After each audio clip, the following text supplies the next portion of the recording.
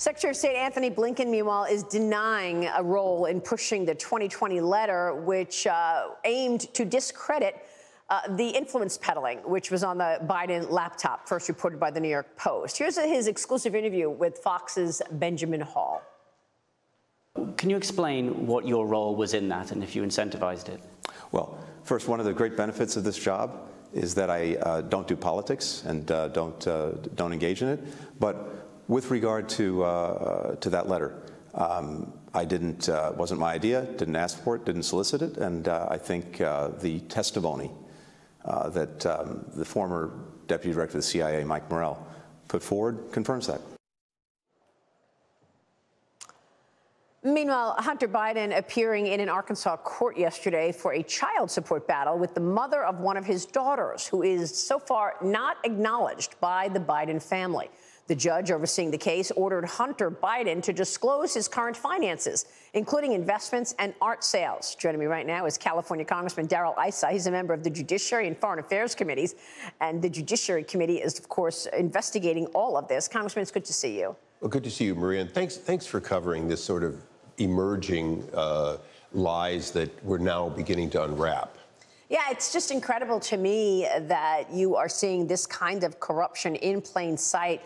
Hunter Biden is still selling his art, and we don't know who's buying it. So right there, we could be seeing Chinese communists buy the art and want favors in return, right? Well, because of his extracurricular activities with women and the children he's produced, we might get an idea of where he's basically hidden his money. We know that $1.8 million in fines at the IRS that should have been criminally prosecuted represents tax evasion of more than $4 million. And you know, the mother of his child confirms that when she's saying, I want my fair share for my child. Wow. James Comer has really unleashed a lot in terms of these bank records and what he's been able to glean.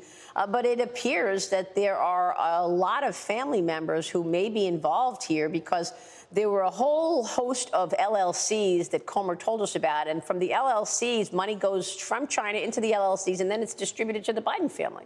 Well, exactly. And Chairman Jordan also has worked on a lot of that, where you have at least 12 members of the Biden family who are receiving funds, and those funds, much of it comes from China. Unbelievable. Meanwhile, the Defense Department is now tracking another balloon that flew over Hawaii and is headed toward Mexico. It's not clear who this balloon belongs to, but Pentagon officials say they do not believe it's another spy balloon. What's your take?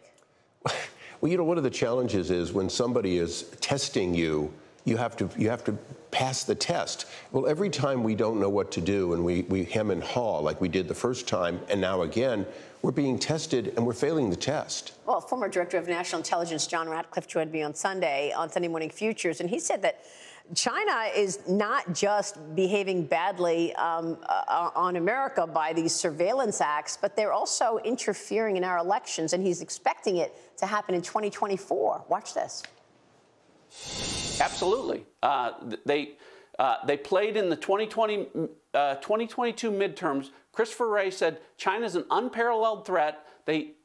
Chinese officials have been charged for interfering in American political processes.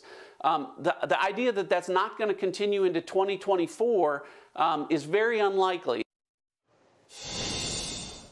So are you ready for this in Congress? I mean, what are you going to do if, in fact, the CCP tries to interfere in the election? They clearly want Joe Biden in charge. Yeah, as Mike Morrell told us, too, why he signed on to that letter is he wanted to elect Biden, and so he did it. But this is one of those things that Congress doesn't have an answer because America doesn't have an answer. If you cannot trust your corporations and you cannot trust your government, and you know China is going to inject disinformation and lies, who do you trust to sift through that? We know this. We know that Antony Blinken and his State Department have funded some of that disinformation using boards that they set up. So we certainly can't trust our government. What do you mean funded the disinformation? What they've done is they've set up all kinds of funding, including that the State Department oversees funding against disinformation.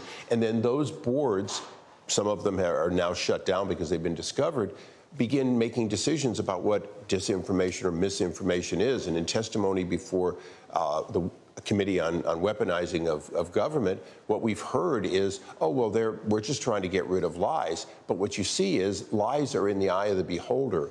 You know, and to Antony Blinken and to Mike Morrell and to apparently this president, lies are what Republicans say, and the truth is whatever they want you to hear. Yeah, it's really disturbing, especially after we learned so much about the Twitter files and how government employees were trying to suppress truth and amplify lies right before the election. Your Department of Justice was not trustworthy, and that included career people there that had political leanings. But the reality is, who do you trust? If you can't trust all the president's men in this administration, and you can't, including Antony Blinken, who says he's not political, he is fiercely political. He was on the Biden campaign's team. He was part of it. He's been rewarded by being made the Secretary of State. Well, I mean, that's what Jonathan Turley wrote in his great piece that I keep referring to, the made men of the Biden administration.